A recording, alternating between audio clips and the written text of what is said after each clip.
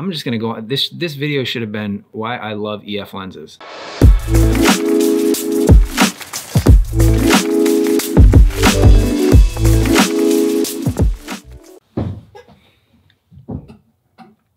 All right, this video is gonna be a 1-year review for me. I'm shooting professionally with the Canon R5, as well as we're also going to be giving away that Fuji film. So we're gonna be doing the drawing for that later at the end of the video, so stick around for that.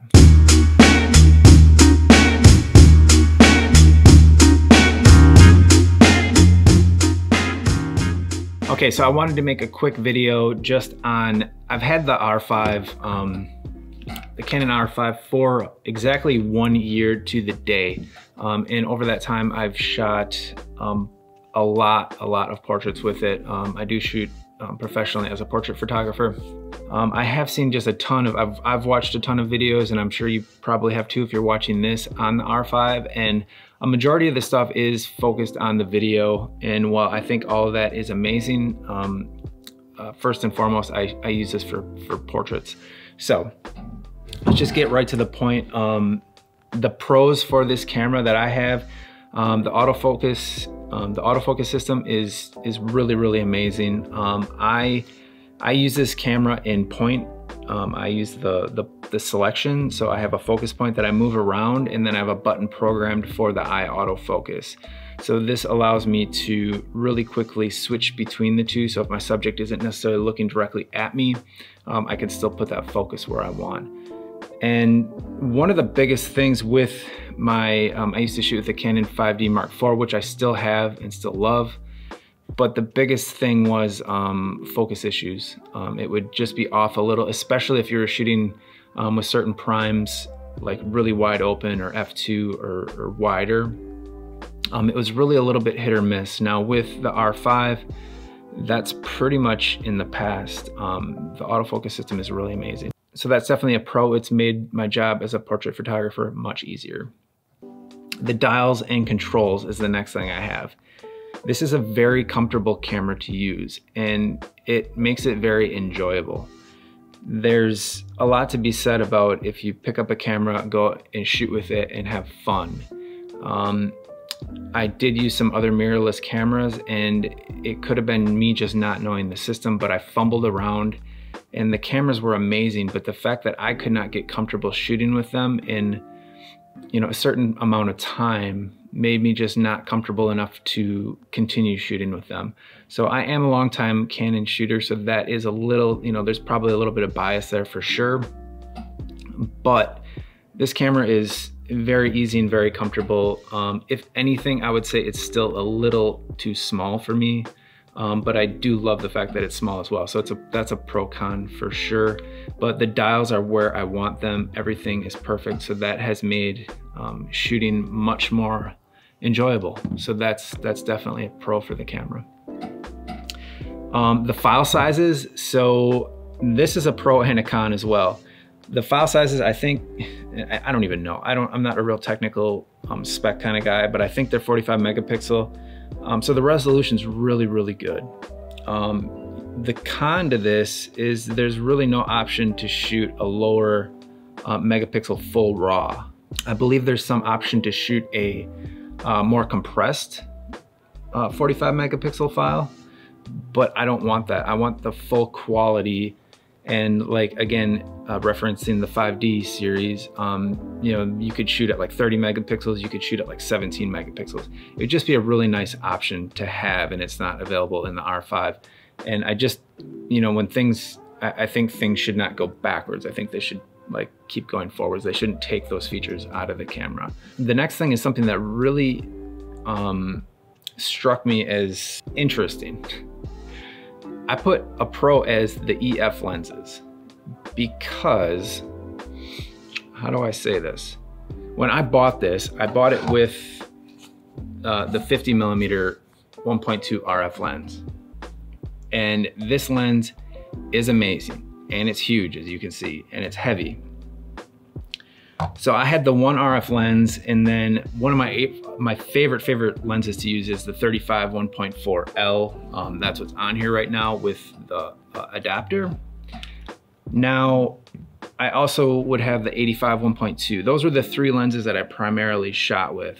So when I was shooting, I had one adapter, the RF 50, 35 and the 85. So again, a lot of when I'm shooting, what really matters to me is how the flow is, how comfortable I am, how comfortable my subject is with me. That means like a lot more than any technical thing I can put on a sheet.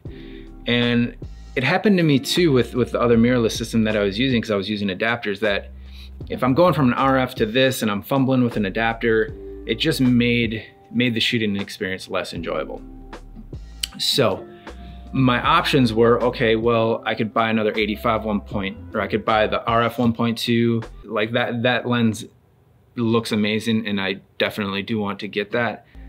But in the short term, I definitely wanted the 35. So I was like, okay, I'll put the adapter on the 35, shoot with this 50, and then buy another adapter for my 85 for now and see how I like it. And then I got to thinking, well, why don't I just put that money from the adapter towards the 85? Well, in the meantime, I basically went, well, you know what? The 50 EF 1.2 has always been one of my favorite lenses. So I was gonna buy the 85 1.2, and then I switched one day. I went on a shoot and I shot with the 50 1.2 and just left the adapter on. So it was all adapted EF lenses. And it was amazing. Like, that EF 50 1.2 is a great lens. I don't know if it's as sharp as this. In fact, I know it's not as sharp as this, especially at 1.2, but I don't shoot a ton at 1.2.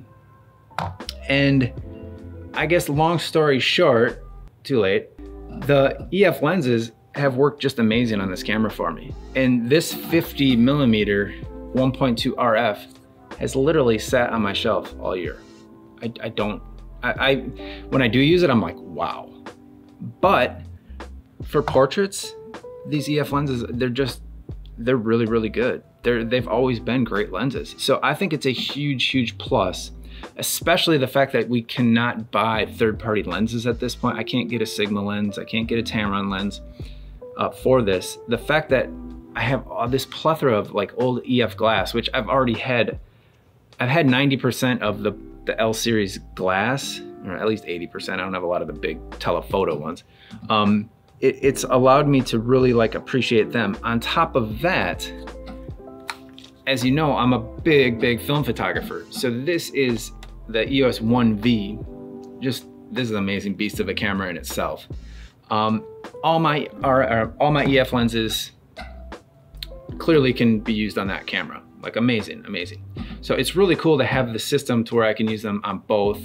And one of the things that really came up is that, so right from the start, having, I have the EOS 1V, I have an EOS 3.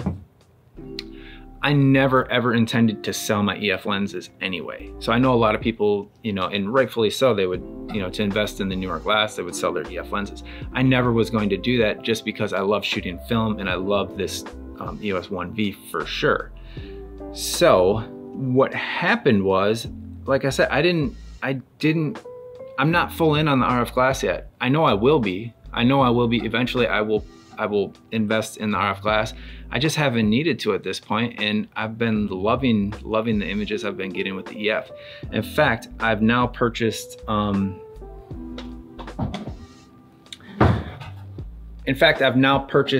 this is the 135 EF f2, and this is the 24 millimeter 1.4. Those are the two lenses that I've always wanted and never quite pulled the trigger on. So a definite bonus to the R and the RF glass is the prices on these lenses came down a bit, and I picked them up, and I tell you, this 135 f2 is amazing.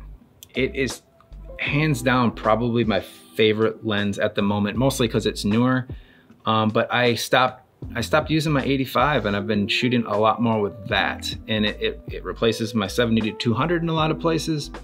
So I really love the 135 and the 35 and the 50. That's my rant about EF glass.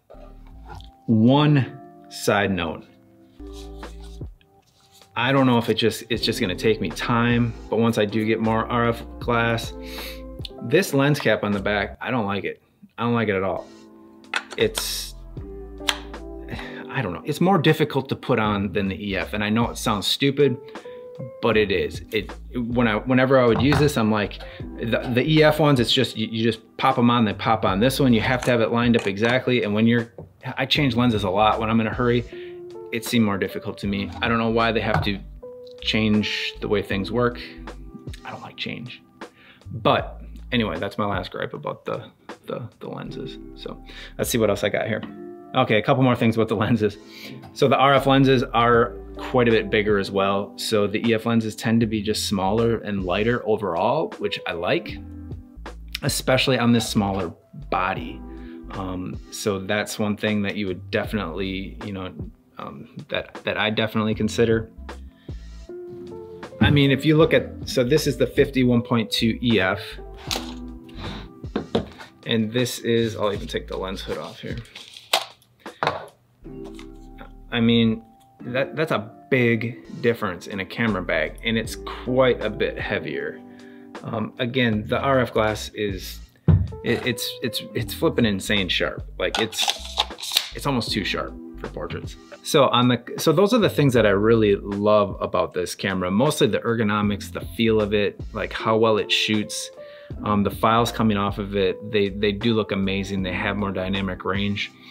On a short note on that, Lightroom just did recently put support in for the raw profiles, but I still find that if you put these files into Capture One, they look way better. So I wish Lightroom could do a better job on that, just because my whole workflow is through Lightroom. And then just a couple cons. The battery life, to me, it kind of sucks. Like I find myself having to change batteries like during a shoot every so often. With the 5D Mark IV, I never had to. So I fully realize it's the same battery, and this is much more of a, you know, it's much more computerized. So that makes sense. But again, I just don't like to see things going backwards. If I'm used to battery life being so long, I don't want to get less battery life from a camera that's newer and, you know, more expensive and more technologically advanced. I would like to see them figure out a way to do better. When shooting with off-camera flash, the triggers on this, so when you have a trigger on here, it automatically brightens the display to give you what it thinks is accurate exposure. Now I do have a button programmed to where it will bring it back down, but as soon as you bump any other buttons, it brightens it back up. So it's kind of frustrating that they don't just have an override for that, but they don't. So whenever you put a trigger or a flash on, it automatically kind of messes you up in the exposure side of things. I know Sony's did the same thing, but I think they had a better way of overriding it than Canon does. But again, I have this button programmed so that when the trigger's on and everything's bright, if I hit this button, it will give me the actual exposure that just the camera without the flash would take. But then as soon as I hit anything else, it brightens it back up. So I mean, then I can turn sometimes I just turn the trigger off, get my ambient exposure, then turn it back on. It hasn't been a huge deal, but it's just kind of something that I think is kind of stupid. Usually most photographers today are doing off-camera flash. Even if you're doing on-camera flash, I don't think it's an accurate representation of what the picture is gonna look like, just because it just brightens everything up completely. So I just think it's kind of a dumb way to deal with it, but that's what they do. Then real quick, I'll just get into some things with the video. I'm not gonna spend a ton of time, but for my purposes, and now I am not a videographer by any means. I mean, making these YouTube videos is a struggle every single time. I'm striving to be better. So when I go out with the R5 and just shoot video, be it 4K 120, I've never really shot in the 8K, but 4K 120, 60, it's never been an issue for me with overheating. I usually am taking smaller clips. I have run into it where I'm shooting 4K like long form and it's overheated a couple times. But just me going out and like shooting, like it's never really been a problem. What has been a problem, and what is a bigger issue for me in that regard, is because I am a portrait photography shooter, but I also would love the ability to be able to take some nice slow motion video of my subjects while shooting photos. I kind of shoot, you know, I kind of have a heavy hand on the trigger, so the camera heats up while I'm shooting. And then if I want to go take video, I can't take 4K 120, I can't take 4K 60. That is a much bigger problem for me than me just going out and shooting a little bit of video footage. Because like I said, that's never been a problem. Like I don't think it's ever really overheated when I'm just out, you know, trying to get some like B-roll footage or short clips in 4K 120 and 60, even 4K, you know, 24 frames. It's never really been a problem, but I do know specifically I wanted to make a kind of behind the scenes video when I was shooting out in Las Vegas, and it was the first time I really got to use the camera on a big shoot, and I could not shoot in 4K on the shoot while I was shooting stills. Now it was 90 degrees, so I don't know, I think it's only like 45 degrees out here today, but how realistic am I gonna, you know, I don't go and shoot as much when it's 45 degrees. So it's more realistic that it's going to be 70 to 90 degrees, and I'm going to need this camera to be able to switch from stills to video, and it cannot do that for me. You can shoot in like 1080, but you know, like the whole reason to have this camera, I think, is to, in my opinion, would be to shoot the 4K 120 or the 4K 60 and make something really beautiful and flowy.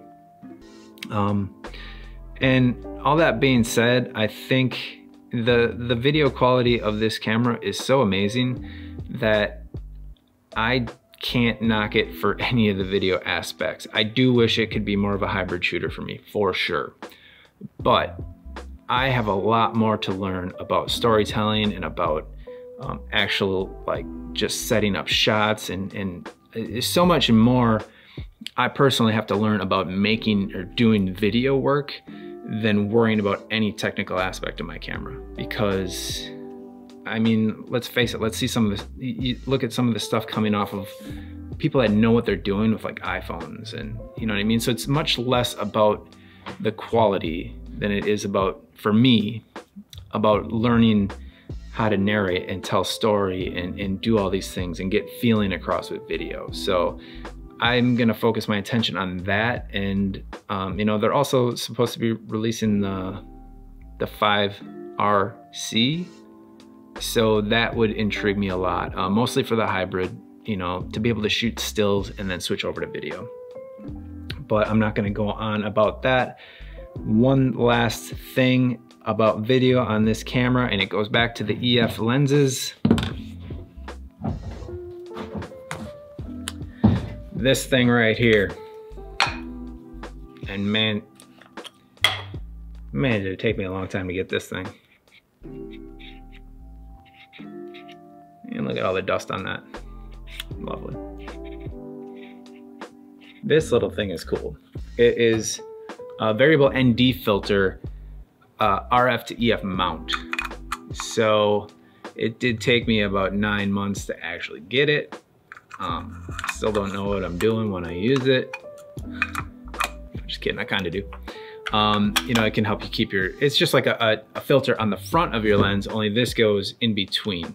I was hoping it would still have the control ring, and it doesn't, but I'm very excited to do some not only video work with this, which I have done a bit with, and it works really, really slick, but I'm going to also be doing some off-camera flash to keep the sync speed of my shutter underneath 200th of a second, to get some more power out of my lights. So I'm gonna be doing that as well. So that's really why I was intrigued by this. I think it was a little bit more about the off-camera flash options, but it's really cool because I can put this on, and then if I'm videoing, I don't have to worry about over the again, I hate fuddling with stuff. So if I wanna use a couple different lenses while I'm filming, I just leave this on and can switch to the EF lenses. Plus, I think the EF lenses have a really good look for video, and I'm just gonna go on. This video should have been why I love EF lenses. Like I said before, I never plan on selling my EOS 1V, therefore I never plan on selling my EF glass. And along with that, I'm actually recording this on my 5D Mark IV, which in itself is a pain in the butt, by the way. But the I don't intend to sell that camera either. And it's a little bit because it's the last of the DSLRs that Canon's gonna be making, at least the 1DX Mark III would be, but this is kind of the end of an era with the 5D Mark IV. And I was shooting with it the other day, and it's a super fun camera to shoot with. I still love it. It's just a brick of an amazing camera. It's built so good, and the files coming off it are so pretty that I don't think it's gonna be a camera that I sell. You know, much like the you know, the Canon F1, the Canon A1, and the FD glass. You know, that's kind of an era, and I want to have these lenses and these cameras from the film and the first digital DSLR era as we go into the future. I want to have them. So that's that. Yeah, and if you look at the price of some of this FD glass now, it's going up and up. So I do feel like the EF, you know, being that it's a little bit older, has a little bit more character. It's not quite as technical as the RF, but I haven't shot with a ton of the RF glass either. So anyway, end of rant. I love the ND filter, love the camera. It's the best camera I have used for portrait photography, hands down.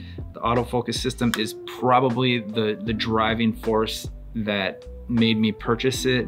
I don't think I would have if that technology was available in the 5, you know, in a digital SLR. If I could get the same focusing, you know, sharpness across the board, I would rather shoot with a digital SLR personally, but I can't. Anything else about this camera other than mine is really dirty?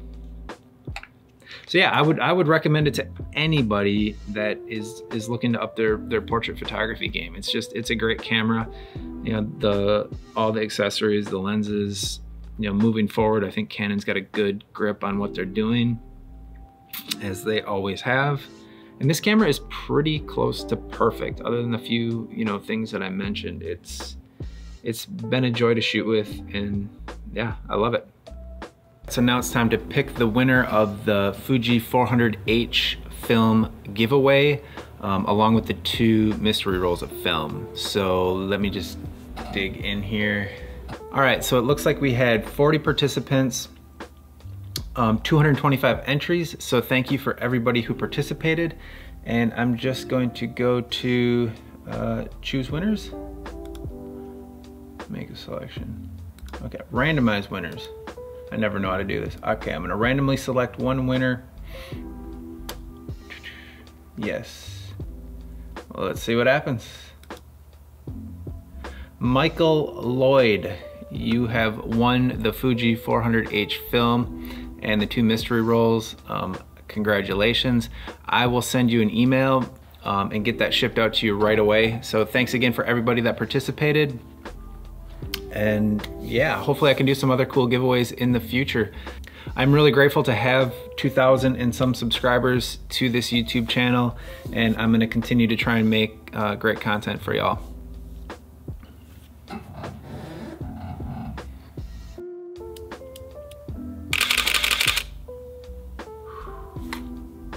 Now I wish they could make the R5 sound like the EOS 1V. That would be a treat.